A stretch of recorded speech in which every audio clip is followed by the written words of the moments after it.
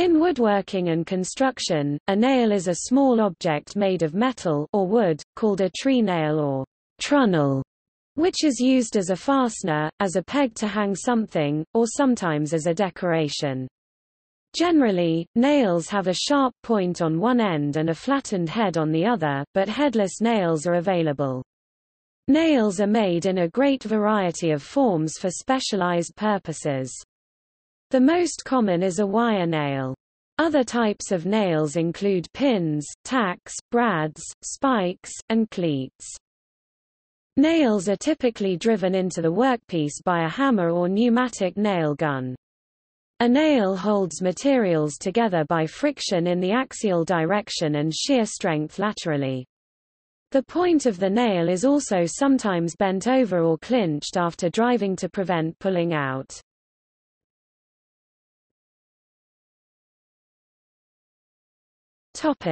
History. The history of the nail is divided roughly into three distinct periods. Hand-wrought forged nail, prehistory until 19th century. Cut nail, roughly 1800 to 1914. Wire nail, roughly 1860 to the present.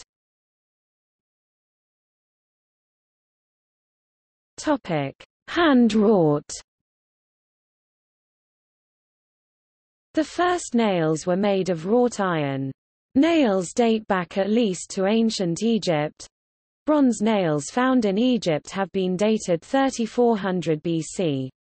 The Bible provides a number of references to nails, including the story in Judges of Jael, the wife of Heber, who drives a nail or tent peg into the temple of a sleeping Canaanite commander, the provision of iron for nails by King David for what would become Solomon's temple, and in connection with the crucifixion of Christ. The Romans made extensive use of nails. The Roman army, for example, left behind 7 tons of nails when it evacuated the fortress of Inchtuthil in Perthshire in the United Kingdom in 86 to 87 CE. The term, penny, as it refers to nails, probably originated in medieval England to describe the price of 100 nails. Nails themselves were sufficiently valuable and standardized to be used as an informal medium of exchange. Until around 1800, artisans known as nailers or nailers made nails by hand, note the surname nailer. Workmen called slitters cut up iron bars to a suitable size for nailers to work on. From the late 16th century, manual slitters disappeared with the rise of the slitting mill, which cut bars of iron into rods with an even cross-section, saving much manual effort. At the time of the American Revolution, England was the largest manufacturer of nails in the world. Nails were expensive and difficult to obtain in the American colonies, so that abandoned houses were sometimes deliberately burned down to allow recovery of used nails from the ashes. This became such a problem in Virginia that a law was created to stop people from burning their houses when they moved. Families often had small nail manufacturing setups in their homes. During bad weather and at night, the entire family might work at making nails for their own use and for barter. Thomas Jefferson wrote in a letter, "In our private pursuits it is a great advantage that every honest employment is deemed honorable. I am myself a nail maker." The growth of the trade in the American colonies was theoretically held back by the prohibition of new slitting mills in America by the Iron Act of 1750, though there is no evidence that the act was actually enforced. The production of wrought iron nails continued well into the 19th century, but ultimately was reduced to nails for purposes for which the softer cut nails were unsuitable, including horseshoe nails.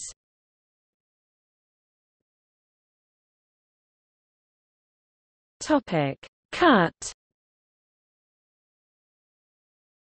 The slitting mill, introduced to England in 1590, simplified the production of nail rods, but the real first efforts to mechanize the nail-making process itself occurred between 1790 and 1820, initially in the United States and England, when various machines were invented to automate and speed up the process of making nails from bars of wrought iron. Also in Sweden in the early 1700s, Christopher Polhem produced a nail-cutting machine as part of his automated factory. These nails were known as cut nails or square nails because of their roughly rectangular cross-section. Cut nails were one of the important factors in the increase in balloon framing beginning in the 1830s and thus the decline of timber framing with wooden joints. Though still used for historical renovations, and for heavy-duty applications, such as attaching boards to masonry walls, cut nails are much less common today than wire nails. The cut nail process was patented in America by Jacob Perkins in 1795 and in England by Joseph Dyer, who set up machinery in Birmingham. The process was designed to cut nails from sheets of iron, while making sure that the fibers of the iron ran down the nails. The Birmingham industry expanded in the following decades, and reached its greatest extent in the 1860s, after which it declined due to competition from wire nails, but continued until the outbreak of World War I.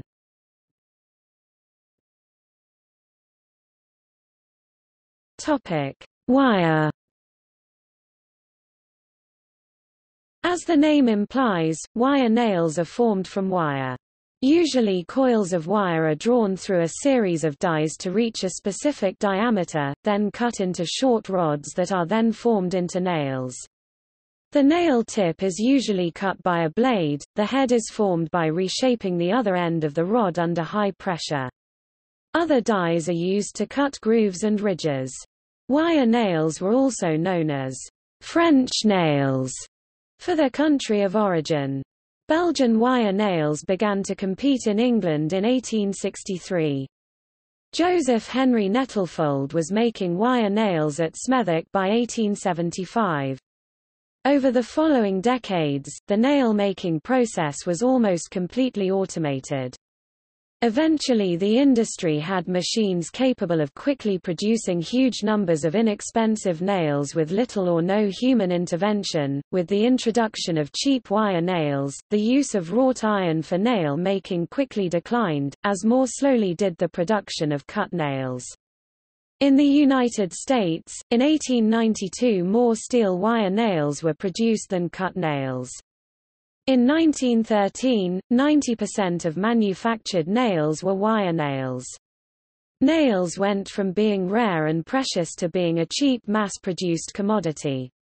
Today almost all nails are manufactured from wire, but the term, wire nail, has come to refer to smaller nails, often available in a wider, more precise range of gauges than is typical for larger common and finish nails.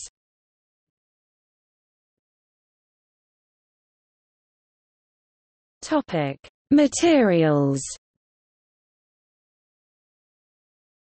Formerly made of bronze or wrought iron, today's nails are typically made of steel, often dipped or coated to prevent corrosion in harsh conditions or to improve adhesion.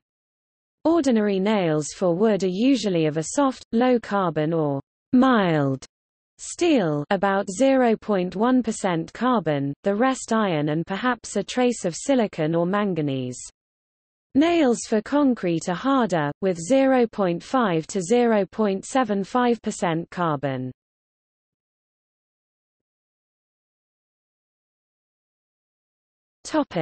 Usage. Types of nail include aluminum nails, made of aluminum in many shapes and sizes for use with aluminum architectural metals. Box nail, like a common nail but with a thinner shank and head. Brads are small, thin, tapered, nails with a lip or projection to one side rather than a full head, or a small finish nailfloor brad, stigs, flat, tapered and angular, for use in fixing floor boards. Oval brad. Ovals utilize the principles of fracture mechanics to allow nailing without splitting. Highly anisotropic materials like regular wood, as opposed to wood composites, can easily be wedged apart. Use of an oval perpendicular to the wood's grain cuts the wood fibers rather than wedges them apart, and thus allows fastening without splitting, even close to edges. Panel pin. Tacks or tin tacks are short, sharp-pointed nails often used with carpet, fabric and paper normally cut from sheet steel as opposed to wire. The tack is used in upholstery, shoe making and saddle manufacture. The triangular shape of the nail's cross-section gives greater grip and less tearing of materials such as cloth and leather compared to a wire nail. Brass tack. Brass tacks are commonly used where corrosion may be an issue, such as furniture where contact with human skin salts will cause corrosion on steel nails.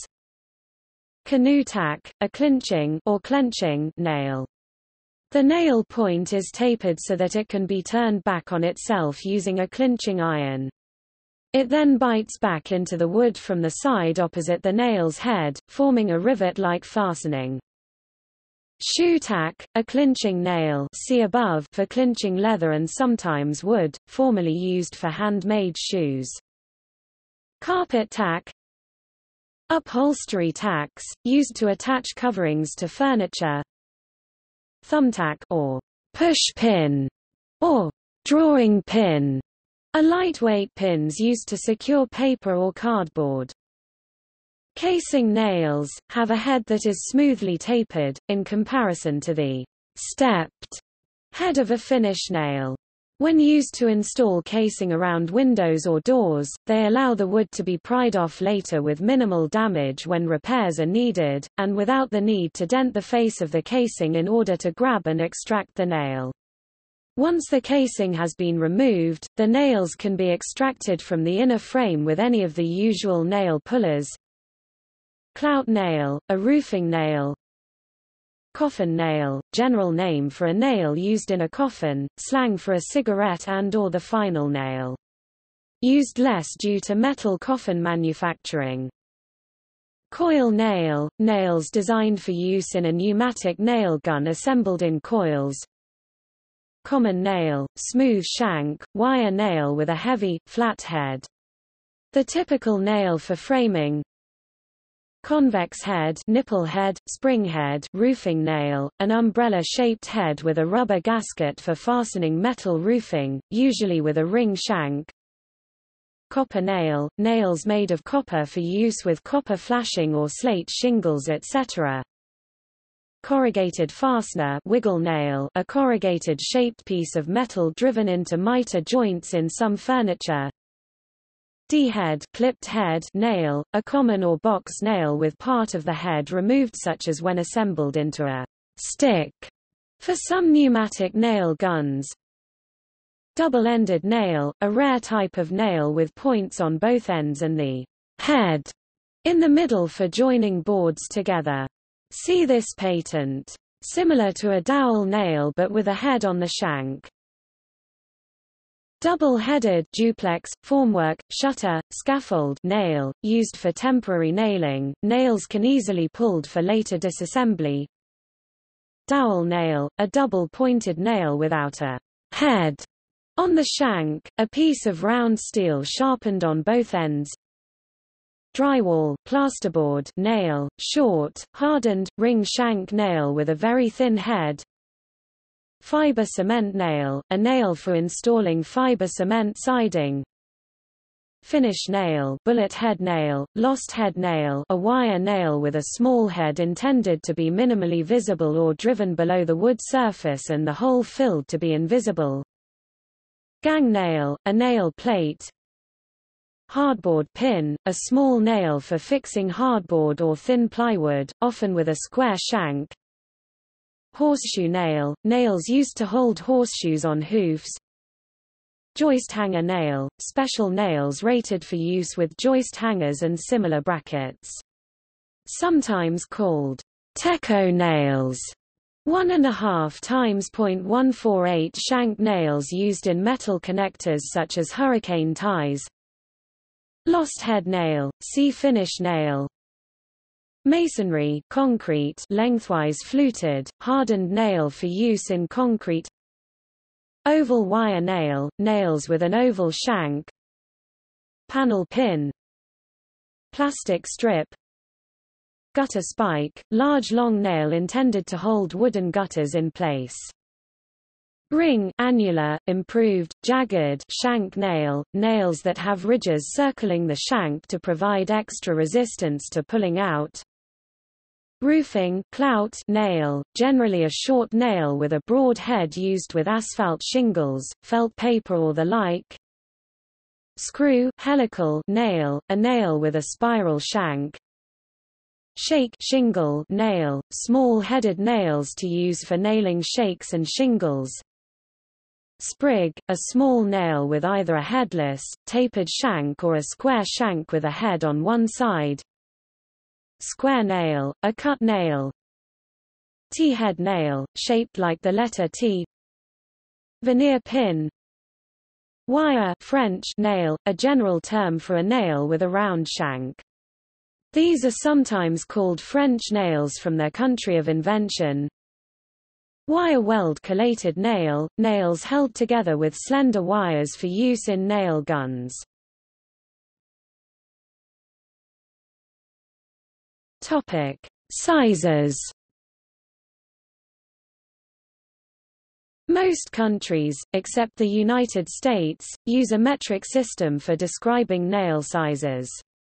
A 50 x 3.0 indicates a nail 50 mm long, not including the head, and 3 mm in diameter.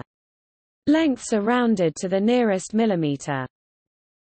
For example, finishing nail asterisk sizes typically available from German suppliers are Drahtstift mit Senkoff Stahl, DIN 1151.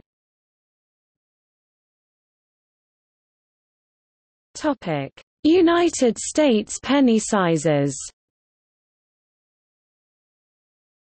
In the United States, the length of a nail is designated by its penny size.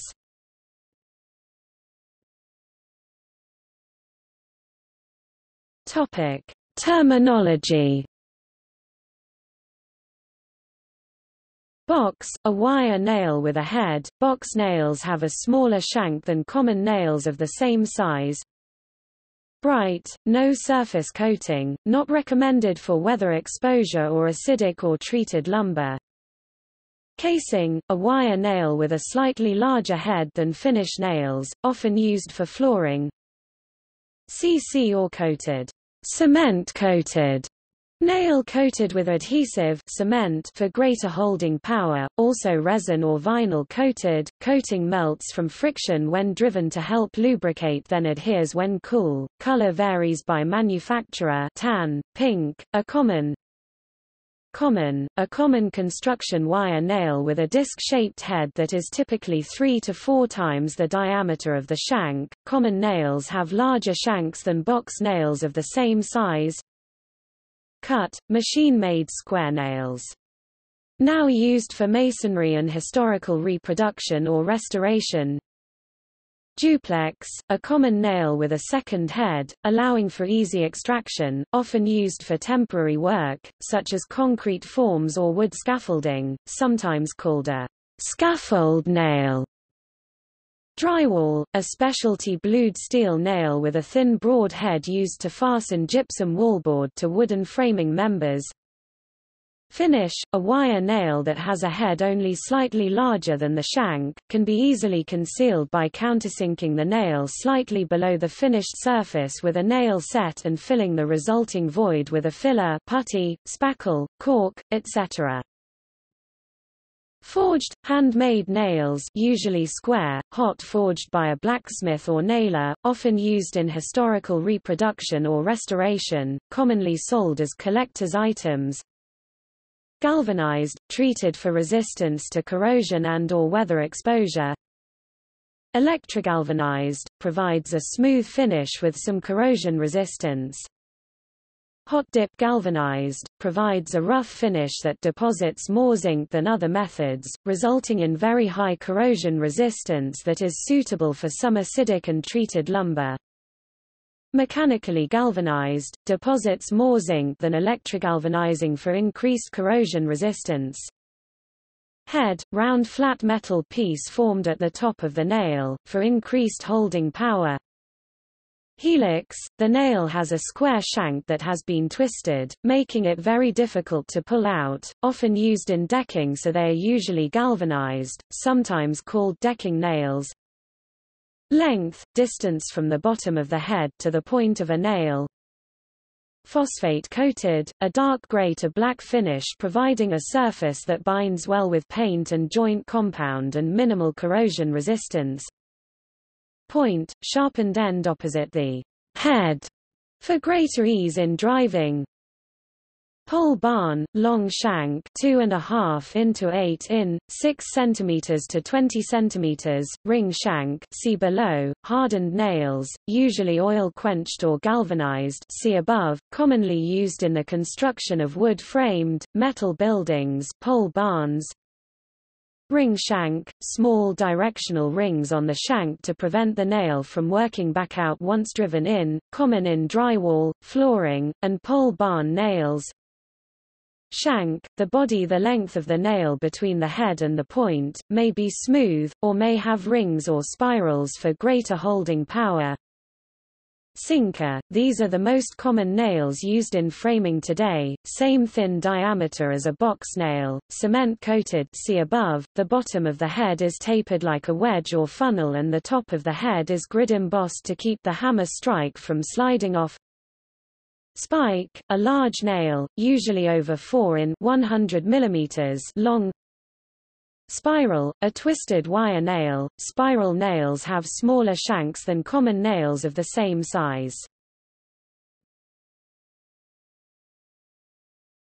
Topic: In art and religion.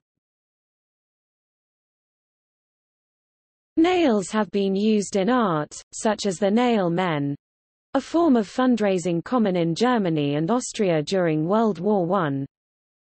Before the 1850s, bocce and petanque bules were wooden balls, sometimes partially reinforced with hand-forged nails. When cheap, plentiful machine-made nails became available, manufacturers began to produce the boule cloutée, a wooden core studded with nails to create an all-metal surface. Nails of different metals and colors, steel, brass, and copper, were used to create a wide variety of designs and patterns. Some of the old bules cloutée are genuine works of art and valued collector's items.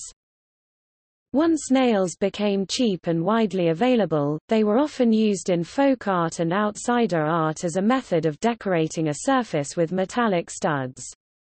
Another common artistic use is the construction of sculpture from welded or brazed nails.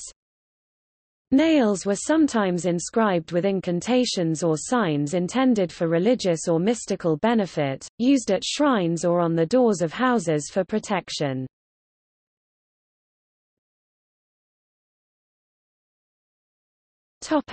See also: denailer, a tool that removes used nails. Nails, 1979 film. Rail spike. Screw. Truss connector plate.